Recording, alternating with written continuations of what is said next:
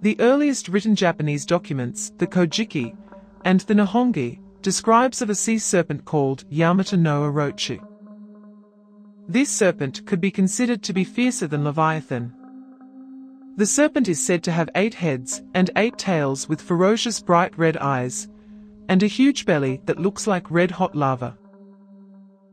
The beast is so large that its body covers the distance of 8 valleys and 8 hills. The name Yamata no Orochi itself means 8-branched giant snake. It is believed that each head of this giant snake can act individually and even has the capability to breathe fire. The creature has roamed the earth, terrorizing even earthly gods. Legend has it, even though Yamata no Orochi was a sea serpent, it had the ability to move on land as well. When it is in the water masses, sailors even mistake it to an island because on his back grew huge trees that made it look like a forest. The brutal nature of the beast is calmed by the earthly deities Tenazuchi and Ashinazuchi, who had 8 beautiful daughters. The gods promised the snake, for each year, one of their daughters would be given to him as a sacrifice, if the beast promises to do no harm on the land. So, each year the beast would come to the gods, and would ask for the sacrifice if they wanted peace. At this time in the heaven, Susanoo, the wild impetuous god, associated with the sea and storms, gets expelled from heaven for tricking his sister Amaterasu, the sun goddess. He descended to earth at Mount Torikama near the high river. There he met the earthly deities Tenazuchi and Ashinazuchi. Susanoo founds them weeping, and they share their tragic story with him. They tell him that they are weeping because they were forced to give the Orochi one of their daughters every year for 7 years, and now they must sacrifice their 8th daughter, Kushinadaheim. Susanoo tells them that he has descended from heaven and would defeat the monster they fear. But in return he asks for Kushinadaheim's hand in marriage.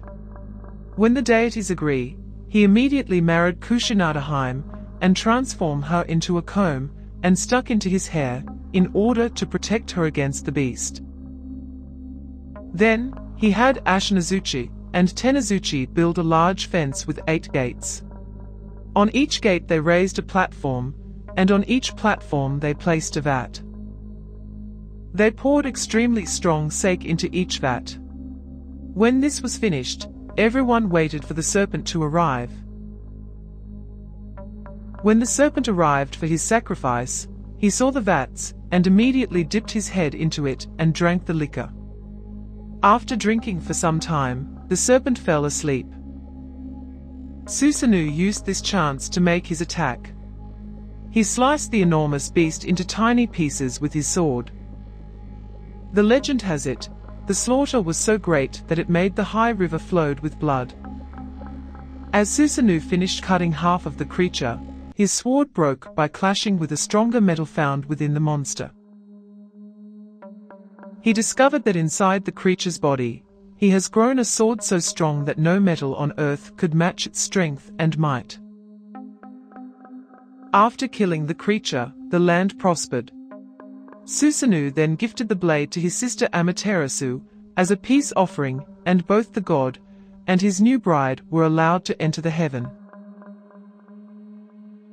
There is not much known on Yamata no Orochi, and were mainly mentioned in the adventure of the storm god Susanoo. But Yamata no Orochi is understandably one of the ferocious beings to ever roam the face of the earth. Even though the legend says that the beast brought destruction on the land, there is no record on how the beast did it. More importantly, it is unknown how the beast came to life itself, and if the creature was the only one of its kind. If you have heard any stories on Yamata no Orochi, please share it on the comments. As always, I am so thankful for my Patreon and subscribers. I'll see you again with another story to tell.